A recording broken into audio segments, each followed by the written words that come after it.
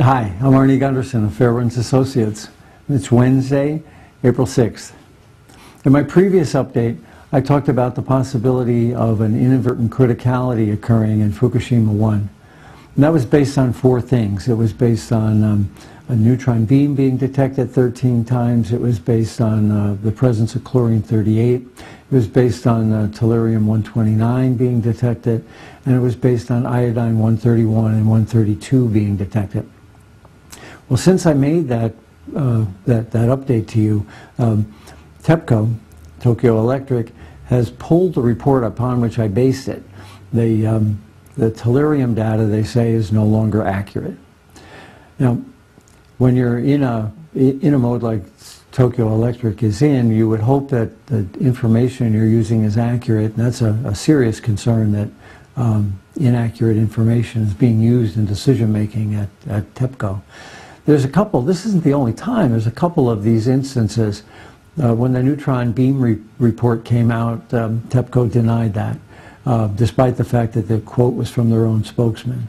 There was a report of incredibly high radiation in the ocean, and TEPCO denied that and lowered the report. It was still incredibly high, but 100 times lower.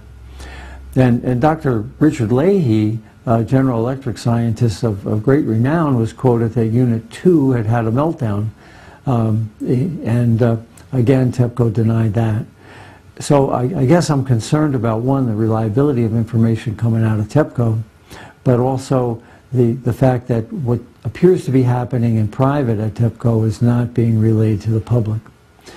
It's not just TEPCO that this is occurring with.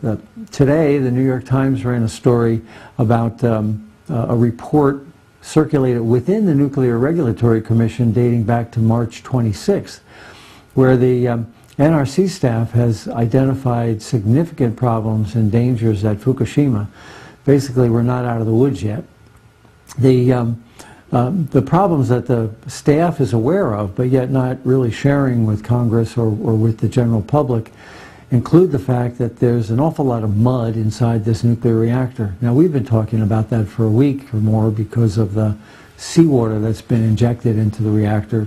It's not coming out and it's building up inside. Well, the NRC is concerned about that too. They just didn't tell you and I. They're concerned that the weight of the building with all this water in it might make it unstable in the case of an earthquake. They're concerned that a recriticality, like we talked about last time, might occur. They're also concerned about hydrogen being recreated and another explosion occurring. And finally, they're also concerned about plutonium, which likely was ejected from the fuel pools during the explosions. Now, the NRC believes that this plutonium was ejected several miles away from the reactor and is also on site and may have been bulldozed into the soil. Well, all this is happening inside the NRC. They're telling Congress and you and I that the situation's difficult but under control. It's not just the NRC that's saying this, it's large nuclear corporations, including one called AREVA, which is a French nuclear conglomerate, probably one of the largest in the industry. As reported in the New York Times on March 23rd, there was an invitation-only meeting at Stanford University on the 21st of March. So this is 10 days after the accident, where AREVA presented a report indicating some pretty significant problems that the public was not being made aware of. And we've been able to get a hold of the AREVA report that was presented there. Now, the AREVA report is pretty damning, but in fact, there's information in it that's wrong, and it's and I will next time be discussing, in fact, problems with the AREVA report that actually make the situation worse. But the AREVA report talks about the fact that it's known that the nuclear fuel in all three reactors reached 5,000 degrees. Now, that's beyond the melting point of stainless steel and beyond the melting point of zircaloy, which means that the disintegration of the core is pretty obvious. The AREVA report talks about Unit 2 in particular and identifies that the core, that the containment was breached by a hydrogen explosion. And, you know, we look at Units 1 3 and 4 and see the roof blown off, and 2 looks pretty good. What happened at Unit 2, though, was that the hydrogen built up inside and somehow ignited. That's unknown why. And sort of like a sneeze with your nose closed, you're going to pop your eardrums. Well, that's what happened at Unit 2, but it likely breached the containment. So AREVA and the nuclear industry know that and really haven't been sharing it with us.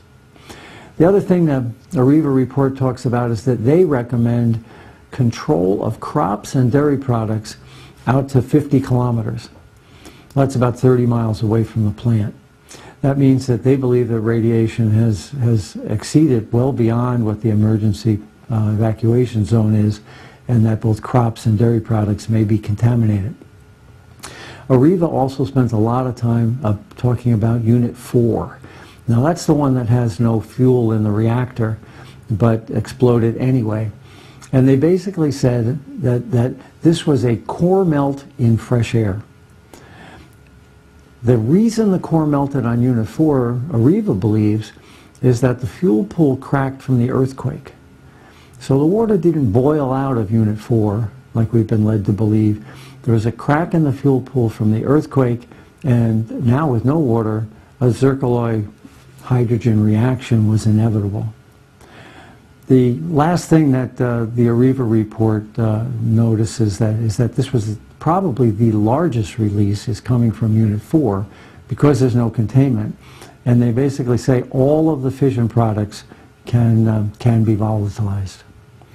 Well, finally, industry insiders who are aware of the AREVA presentation have told me that the person who presented the presentation said this. It's almost an exact quote. "Clearly, we are witnessing one of the greatest disasters in modern time." Well, in the private meetings, AREVA is saying that this is a serious issue. But in public, the nuclear renaissance continues to move forward, both within the nuclear industry and within the Nuclear Regulatory Commission. I will update you on this AREVA report and identify the problems within it in my next presentation. But I wanted to let you know that I will be trying to filter out from all of these sources reliable information to pass on to you in the future.